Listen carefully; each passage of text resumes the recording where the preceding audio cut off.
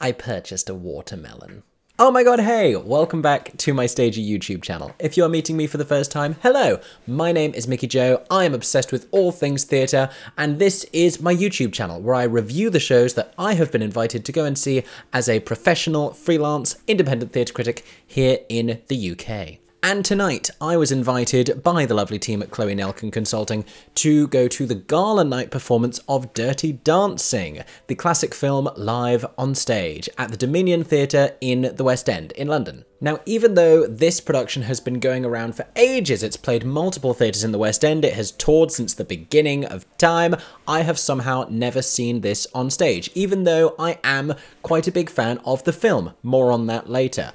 So I tentatively accepted the invitation to this performance when I got invited last year. And I say tentatively because this is definitely a show that has a reputation that precedes it, certainly among the theatre community. It is not considered the most high art, highbrow piece of theatre. A lot of people weren't necessarily happy to see it coming back to the Dominion Theatre again for a second year in a row, but we're going to talk about all of that. Because controversially, though a big part of me was expecting not to really love this production, maybe even to hate it, I actually really enjoyed myself. I had a really nice time this evening at the Dominion Theatre, and I'm going to tell you all about it. Oh, I haven't shown you the programme. Here it is, here it is. Is this not the world's biggest souvenir brochure? Look, shiny. It's bigger than my head. It literally doesn't share the frame with me, so it needs to go back over here. Now, before I get into today's review video, if you enjoy this one, make sure to subscribe to my Stagey YouTube channel. If this is the first video you're seeing, I do these all the time.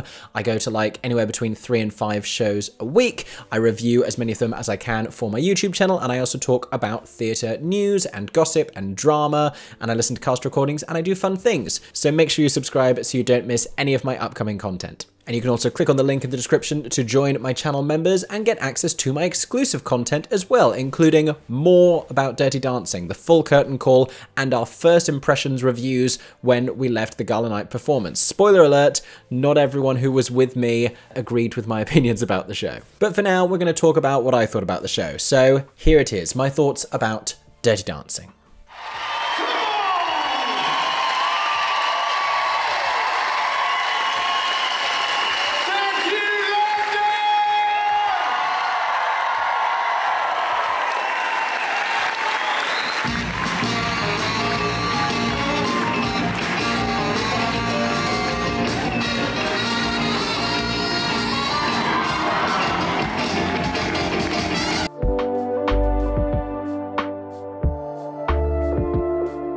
So the thing with Dirty Dancing that people may not expect is it is not strictly a musical. It's really not a musical.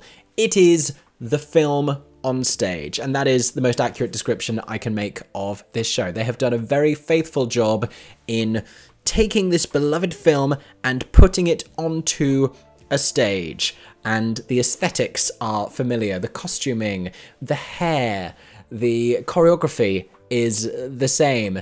It's exactly what you're expecting to see, it's nostalgic, it's familiar, we're hitting all of the same emotional beats, it's not like we're doing a whole like verbatim, you must go upwards with this inflection and all of those things, but there are obviously certain hallmarks of the film that we're expecting to see, and not just the I carried a watermelon and the nobody puts baby in a corner, but like the sassy takedowns of the terrible waiter character and various different bits that we recognise throughout the plot and various different iconic visual scenes, the practicing of the lifts in the water and the bits of choreography in their first mambo dance and then the dance at the end, and it succeeds in hitting all of those beats, but it is quite rigid in terms of taking this film and putting it on stage. Not that I think it's the only show that does that. I would compare Back to the Future and Sleepless the Musical as two other shows I saw recently that quite faithfully and quite strictly adapt a screenplay for the stage. Now, Back to the Future incorporated a lot of other things, obviously. They wrote a whole bunch of new songs. It really was a musical, and because it was a sci-fi film, they had to utilize a whole bunch of special effects. Dirty Dancing doesn't have any of that, and the thing that jars with people about Dirty Dancing is it is not a musical. You have the songs from the film, you have that whole iconic soundtrack, and not just I had the time of my life, but also songs like Yes and Hungry Eyes and Do You Love Me and the unforgettable Kellerman's Anthem. Voices, hearts and hands. But those songs are not really sung by characters involved in the plot. You do not get Baby or Johnny singing at any point in this show. The singing happens around them, and sometimes it's diegetic, which means that it's being sung by people who would actually be singing in the world, like someone who is performing with a band while there's dancing happening as like an entertainment evening, or baby sister Lisa singing her little hula number. And at other times it functions like music would in a film, where we're just hearing this song underscoring a particular scene, a romantic scene or something else, and that's sung by any of the other characters on stage, most of whom are not named characters within the context of the show. The point is, for some people, they expect the lead characters to be singing because they thought it was going to be a musical, and it is not really a musical. I would say it bears similarities to My Neighbor Totoro in that way, except for the fact that My Neighbor Totoro obviously deploys a great many more creative theatrical techniques in order to deliver that piece of storytelling.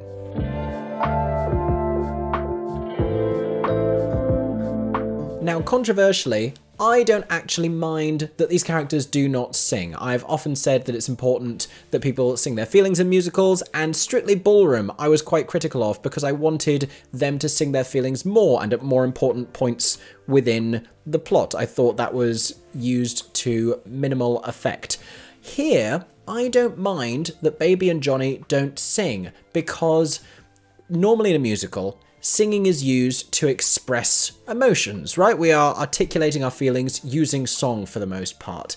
And these characters express those same feelings quite clearly using dance. Because of the nature of this show and the nature of this plot, dance is the language of their emotional storytelling. So I don't need for them to sing at all. We have the music happening, and that's fantastic, and there are some lovely vocal performances by those who are doing the singing, but those characters are telling us everything we need to know about the development of their relationship and their feelings using dance. And the more you think about it, the more that makes perfect sense for this show. I will say, one of the more egregious moments of just transposing this film onto the stage is when we have the front curtain come down, and through a gauze panel we see them balancing on the log and then in the water practicing the lifts. There is no water, they don't appear wet at all, we're just seeing them sort of behind a gauze screen, and it's at that point that you feel like you may as well be in a cinema, and you really question why these actors are faithfully recreating a film sequence so specifically so that we can feel like we're watching that exact film sequence. I mean, there are definitely moments that would be improved and would be more theatricalized if they weren't trying to be so faithful to the film. Another one I could mention is in the second act, and I will be talking about some spoilers here because I have to, just to articulate this point. So Penny goes to give a dance lesson to Baby's parents, the Housemans. Penny then strikes up a conversation with Baby's mother, whose name I don't remember, but she's played by, I was going to say Emily Gilmore, by Kelly Bishop in the film. But this is the moment where Penny reveals what has happened to her and clues in Baby's mother about what has been going on and how Dr. Houseman helped her in all of that situation by essentially giving her emergency medical intervention after she had a backroom abortion. At this point, if you don't know Dirty Dancing, the plot is more intense than you may have realized. But when they have this conversation, we see Penny breaking down in tears, and the light gets this purple wash and it sort of fades down, and they start miming this silent conversation as Mrs. Houseman is comforting her. And I was waiting for this set piece to roll back and something to then happen in front, and for that to be a scene transition, because the music became instrumental over the top of them, and that's normally what would happen. But they just stayed there, had this silent conversation with music over the top of it, and then the music faded down, the lights came back up, and then the scene carried on. And I realized the only reason that was happening is because they just didn't have lines from the film to get them through that moment. It was like, on stage, it would totally make sense if we saw this, if we saw this conversation and heard what they had to say to each other, but we just don't have anything in that bit of film. That doesn't exist in the film, so we just can't get through that scene. That was an odd moment.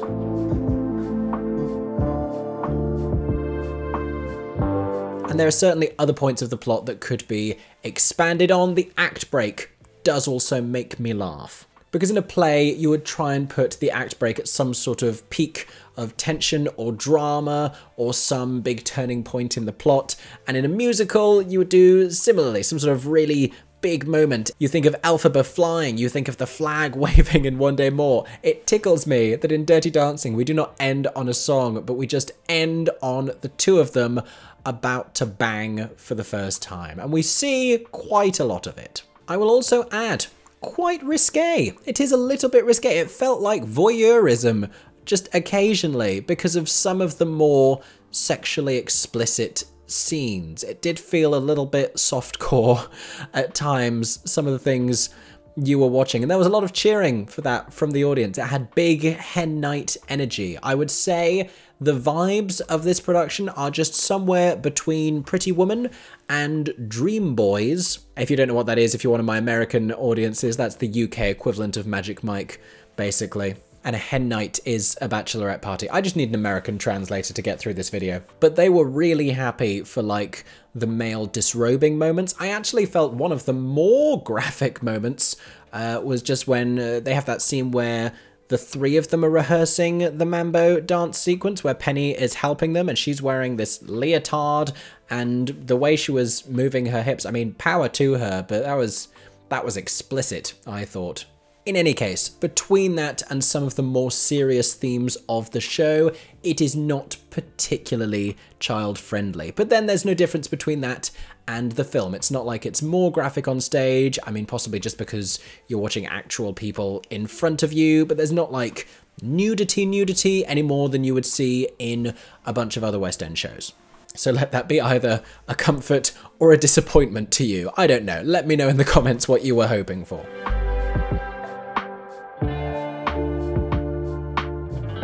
So like I mentioned in the introduction of this video, I am a fan of this film. Inexplicably, when I was a teenager, I became obsessed with this VHS copy that my parents had, and I took it up to my room and I watched it every night for like a month, after which I'm pretty sure I got bored and I moved on to Rugrats in Paris. Like, I was too young to be watching this VHS, but was really obsessed with Dirty Dancing, and probably around the same time that I was getting really into ballroom dancing and choreography.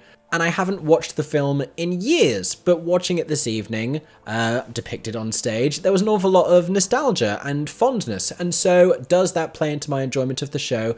Absolutely. But then I think that's a given. I think it's a weird criticism to level against this, to say, well, only people who enjoy the film are going to like this on stage. That's a big enough market of people. It's an iconic film. Plenty of people. I mean, it's in one of the biggest theatres in London. It's returning for a second year. It has toured successfully for years. Clearly enough people love this film that they are willing to go and see it performed on stage. It's a given that people who like musicals should go to musicals. People who like Shakespeare should go to Shakespeare. People who like Dirty Dancing should go and see Dirty Dancing. Do I think you need to love the film to enjoy this production? I think certainly you probably need to like the film. It does play into the nostalgia of it all. Having seen it this evening with at least one friend who had never seen the film before, they really struggled, A, to enjoy this production, and B, to understand what was going on. So I do think it's a given. If you love this film, there's a lot to enjoy here, and it might be more of a risk to see this production if you don't love the film.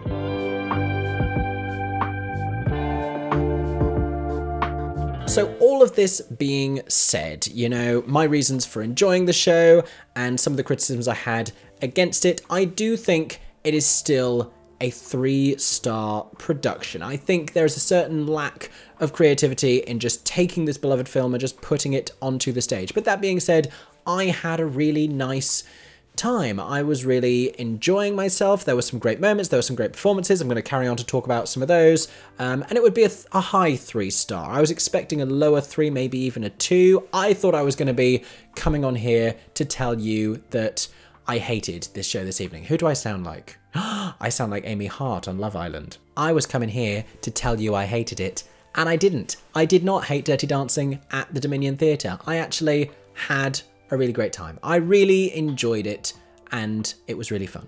So through a critical lens, it is still a 3-star production because of various shortcomings, some of which I've mentioned, some of which I'll go into, but I had a nice time. I think it's one of those shows, like with Pretty Woman, if you give yourself over to it, then it's easy for you to enjoy.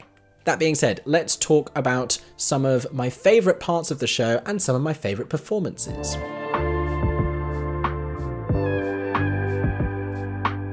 So Charlotte Gooch, who plays Penny, has been doing so in this show for a while. She has played this role in various different West End theatres. On the first ever national tour, she opened the German production, I've been reading. She is fantastic. She is not only a phenomenal actress, I saw her in Singing in the Rain as well as Kathy Selden, she's an incredible dancer, like mesmerizing, phenomenal, and that's what the beginning of this show needs. When you first meet her and Johnny, it's really her who wows you, as is the way in a lot of ballroom and Latin dancing. You know, the girls get the showier dresses, they get to do the more exciting things, they get picked up, they kick their legs over their head, she's got long blonde hair, she's whipping around, she's pulling focus in that moment, but she is sensational. There is no other word for it. And her acting scenes with the tough things that Penny has to go through. I think she has some of the most challenging acting to do in this show, because she has some real grief-stricken moments when she's coping with some devastating stuff. I also really enjoyed Danny Colligan. So Danny is an alumnus of Les Mis, and he was really great in this. He was charming, he was quirky. He was playing Billy, who is Johnny's cousin, who also works at Kellerman's. He's the guy who carries all the watermelons and meets Baby on the way up to the party. He was really fun, and I love that he got to showcase his vocals towards the end of the show. He sang 2 songs, he got this great vocal moment right downstage that got a big cheer, and then he also got to sing the male part of I've had the time of my life, which is honour enough in this show, let me tell you, because everyone is waiting for it. And my final highlight performance shout out goes to Georgina Castle. Georgina, who has just finished performing in Elf on the same stage at the Dominion Theatre. I wonder if she moved dressing rooms. I don't know. But she is hilarious. She plays Baby's sister Lisa, and she's a little more glam than I remember her from the film.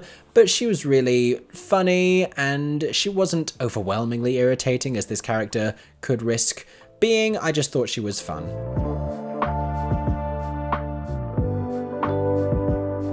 Now, perhaps conspicuously, I haven't mentioned the 2 leading performances in that section, and that is maybe a little bit unfair because they do showcase an awful lot of talent, and I don't wish to take away from that, but I do have just a couple of notes about areas where their performances could and perhaps ought to have been a little bit stronger. So Kira Malou is playing Frances Baby Houseman, and through no fault of hers, I just wish the production highlighted and featured her more. It seems crazy to say that because she gives us this opening narration and we follow her throughout the show.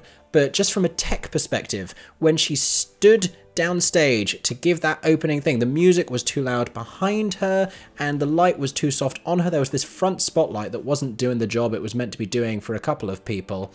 And she was just too dimly lit and too thinly heard, and I wanted her to have more prominence. One thing that musicals understand is when you need to know a character is giving you important dialogue, they know how to turn your attention to that character. Bam, with a spotlight, the music is going to cue you into it, the direction is going to show you this person is speaking here, and that's what we were missing at that moment, the significance of her. In a film, we're going to pay attention because we don't have a whole stage to look at with various different things pulling focus. It's so much easier to direct an audience's focus on screen, but it's harder to do that on stage, and that's where I think this show lacks the sophistication of a more cleverly directed theatrical piece. And I wanted her to have just a little bit more gravitas and a little bit more presence, and there's something really magic about Jennifer Grey, and she captures a lot of that essence, and she does a wonderful job of mimicry. She looks just like her, she gets the same vibe down, her transformation throughout the show is lovely, in particular the scene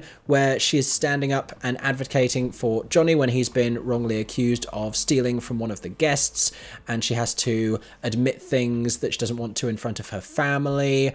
That's a really lovely scene, and the scenes that she has with him as well. I just wish there was room in the show for her to bring a little bit more of her own individuality and a little bit more charm that isn't just trying to give you like the Jennifer Grey slight emotional repression thing, like the shyness. I think, I don't know, it's a little bit, again, like with much of the rest of the show, just like too much in the shadow of this film version and trying to adhere strictly to that. Michael O'Reilly is a phenomenal dancer. He dances beautifully, and he has the authority and he has the attitude of Johnny Castle down. Again, he looks enough like Patrick Swayze, not as much a dead ringer for him as Kira does for Jennifer Grey. He also spends much of the show being objectified by the production and the audience, like they make a big thing about him taking his shirt off at various points, and it gets wolf whistled to death. But this is a show that does wear its sensuality on its sleeve. I just wish that his facial muscles had as much flexibility as his pelvis. Because in dance, he is fantastic and so expressive and so characterized, and there's not as much of that through the face. And arguably, Patrick Swayze was similar. There is a stoicism, but Patrick Swayze had those moments in the film where he really comes alive. I'm thinking about when they're crawling around in the dance studio and lip-syncing to that song, and he's so expressively lip-syncing. I did not get that from Michael O'Reilly. He just seemed fairly stoic throughout, and so I didn't notice where he was starting to feel more passionately towards Baby and where that was starting to affect his decision making and all of these things. He just seemed sort of similarly disgruntled the entire time.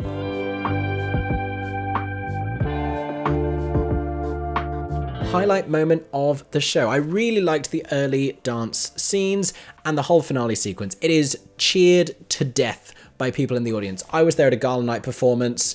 Who's to say if that's more or less screamy than usual? I dare say if you're there on a Friday or a Saturday night, you will get much of the same thing because people like to drink on the weekend. But that final sequence of the show where they're doing a Time of My Life and they're doing the lift and the iconic lines and nobody's putting Baby in a corner and all of that stuff, that is really, really well done. My favorite was also my favorite song on the soundtrack. I love the song Yes. It is on my running playlist, and when it comes on and I'm on a treadmill, I run dangerously fast because this song is such a bop. It's the one that's like, yes, bam, bam, bam, we're gonna fall in love, gonna be tonight, yes, bam, bam, bam, that one. So I had momentarily forgotten it was in this soundtrack, and then when it started, I got so excited, and they brought Georgina Castle on, and she spent the whole first verse and chorus getting changed into the outfit she was going to wear on her date to do what the lyrics of the song say. Think about it. And I was starting to lose my mind a little bit because I thought if they do not bring on the ensemble and make them jive to this perfect jive song,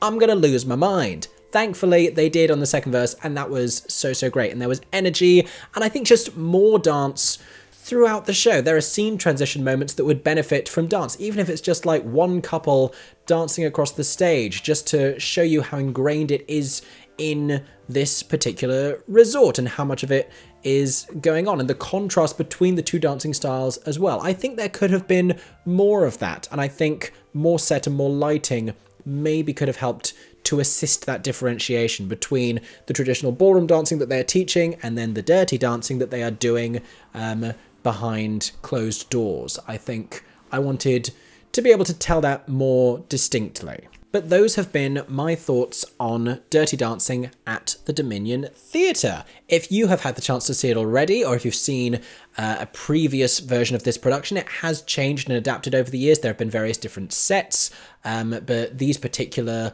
leading cast members have been with the show for a while, so you may have seen them before in a slightly different version of the show. Let me know, in any case, what your thoughts were in the comments section down below. Thank you so much for watching today's video. I hope you enjoyed. If you did, make sure to subscribe to my Stagey YouTube channel. Go and check out some of my other recent review videos as well. I hope that everyone is staying safe and that you have a stagey day. For 10 more seconds, I'm Mickey Joe Theatre. Oh my god, hey, thanks for watching, have a stagey day. Subscribe!